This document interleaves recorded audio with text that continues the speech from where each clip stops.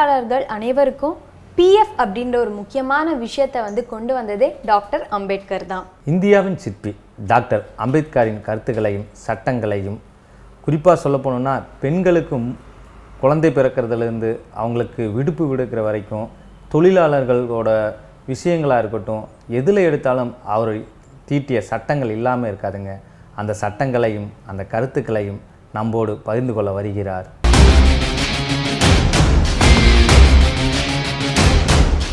வெளிச்சம் தொலைக்காட்சி நேயர்களுக்கு வணக்கம். விடியல் வெளிச்சம் நிகழ்ச்சியில் இந்தியாவின் சிற்பி டாக்டர் பீமராவ் அம்பேத்கர் அவர்களின் வாழ்க்கை வரலாற்றை நாம் தினமும் பார்த்து கொண்டு வருகிறோம். நேற்றைய நிகழ்ச்சியில் சிப்லன் மாநாட்டில் கோட்டி முறை ஒழிப்பு பற்றிய தீர்மானம் அம்பேத்கர் எடுத்தார் என்று சொன்னோம். அந்த பேச்சின் முடிவில் அம்பேத்கர் சொன்னது, மக்களாகிய நீங்கள் இந்துக்களின் ஒடுக்குமுறையிலிருந்தும் நில உரிமையாளர்களின் ஒடுக்குமுறையிலிருந்தும் விடுபட்டு நல்லபடியாக வாழ வேண்டும் என்றால் வேறு இடத்திற்கு குடிபெயர்ந்து விடுங்கள். நான் அங்கு உங்களுக்கு விவசாயம் செய்வதற்கான நிலங்களை வாங்கி தருகிறேன் என்று உறுதியளித்தார் என்று பார்த்தோம் இல்லையா? அதன் தொடர்ச்சியை நாம் இப்போ பார்க்கலாம். அதற்கு பிறகு அந்த மாநாட்டில் அம்பேத்கர் பேசி எல்லாம் முடித்ததுக்கப்புறம் இன்னொரு மிக சிறப்பான ஒரு புரட்சிகரமான ஒரு நிகழ்ச்சி நடந்தது அந்த மாநாட்டில். அது என்னென்னா 6000 பேருக்கு பூணூல் அணிவிக்கும் ஒரு புரட்சி அந்த மாநாட்டின் முடிவில் நடந்தது. தியோராவ் நாயக் அப்படின்ற ஒரு பார்ப்பனர், அம்பேத்கரின் நண்பர், அவரை அந்த மாநாட்டிற்கு வரவழைத்த அம்பேத்கர் அவர் மூலமாக அவருடைய முன்னிலையில் வேதங்கள் முழங்க, அந்த வேத ஒலி வந்து ஊருக்கே கேட்குற மாதிரி ரொம்ப உச்சஸ்தாதியில் முழங்கும் அளவுக்கு எல்லாருக்கும் கேட்கணும் அப்படின்றது தான் குறிக்கோளாங்க. மற்ற இந்துக்கள் அதெல்லாம் கேட்டு அலறணும். அப்படி ஒரு உச்சஸ்தாதியில் வேதங்கள் முழங்க வச்சு அங்கு அந்த மாநாட்டிற்கு வந்து 600 தீண்டப்படாத மக்களுக்கு பூநூலை அணிவித்தார்கள். அது வந்து மிக புரட்சிகரமான ஒரு செயலாக பார்க்கப்பட்டது. எல்லோரும் அலறுகிறார்கள், எல்லாருக்கும் ஒரு எரிச்சலை கிளப்புகிறது. எப்பொழுதும் போல் அம்பேத்கரின் ஒவ்வொரு செயலிலும் இந்த பார்ப்பனர்கள் எரிச்சல் அடைவது தான் வழக்கம் இல்லையா? அதே மாதிரி இந்த நிகழ்ச்சிக்கும் எரிச்சலாக ஆகிறாங்க. இந்த மாநாடு நல்லபடியாக முடித்து வைக்கிறாரு. அந்த பூநூல் போட்டு அந்த தியோராவ் நாயக் வந்து முடித்து வைக்கிறாரு.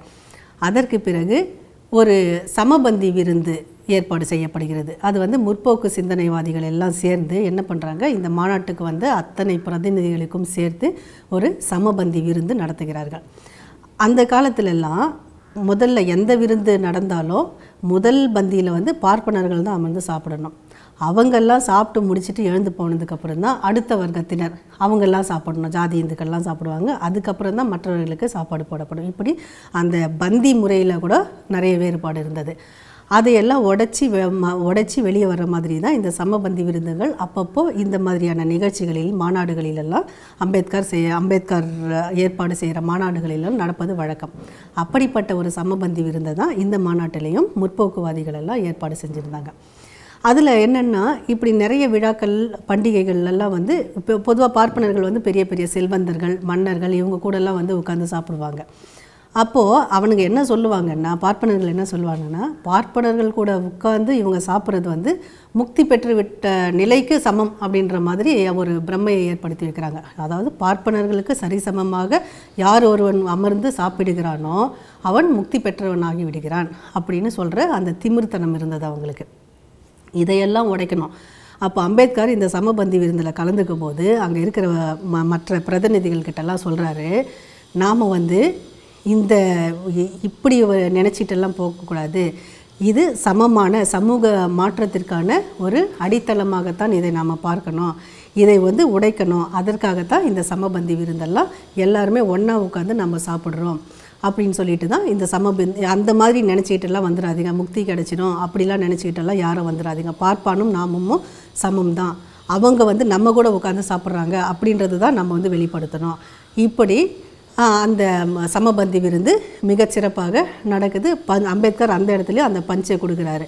இந்த முக்தி மோட்சம் என்ற வேலையெல்லாம் இங்கே இல்லை, எல்லாரும் சமம், எல்லாருமே வந்து இந்த இடத்துல வந்து சமமாக தான் உட்காந்து சாப்பிடணும் அப்படின்னு சொல்லிட்டு அந்த நிகழ்ச்சியும் நடக்குது.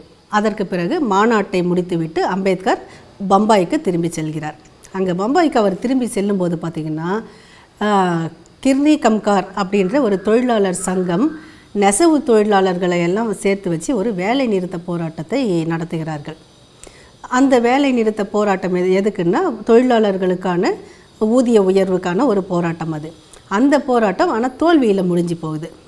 ஏன்னா இந்த தோல்வியில் முடிஞ்சு போன உடனே எதனால் தோல்வியில் முடிஞ்சதுன்னா அந்த கம்பெனி வந்து நெசவு தொழிலாளர்கள் வேலை செய்கிற அந்த நிறுவனங்கள்லாம் ரொம்ப ஸ்ட்ராங்காக இருக்குது.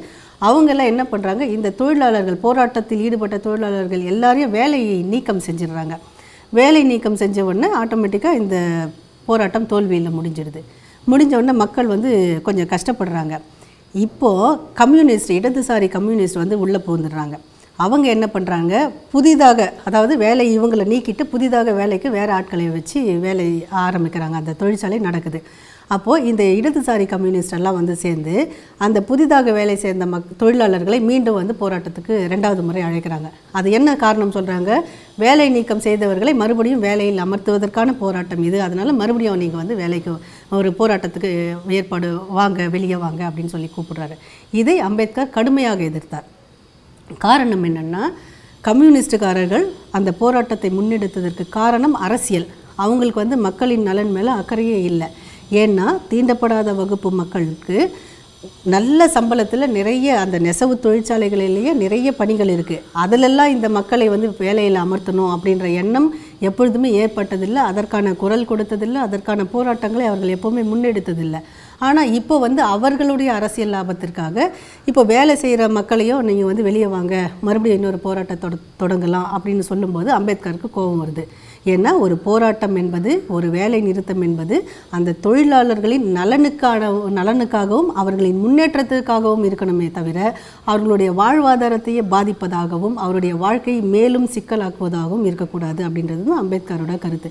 அதனால் கம்யூனிஸ்ட்டை வந்து அம்பேத்கர் ரொம்ப கடுமையாக எதிர்க்கிறார். இப்படி அம்பேத்கர் அந்த தொழிலாளர்களை வந்து நீங்கள் வந்து இவங்கக்கிட்ட இந்த வேலை நிறுத்தம், கம்யூனிஸ்ட் பேச்சு கேட்டுட்டு வேலை நிறுத்தம்லாம் பண்ணாதீங்க அப்படின்னு சொல்லிட்டு அம்பேத்கர் தன்னுடைய எதிர்ப்பை தெரிவிக்கிறார். அதற்கடுத்து அம்பேத்கர் வேறு என்ன எல்லாம் செய்தார் என்பதை பற்றி நாளை நாம் பார்ப்போம். நன்றி, வணக்கம்.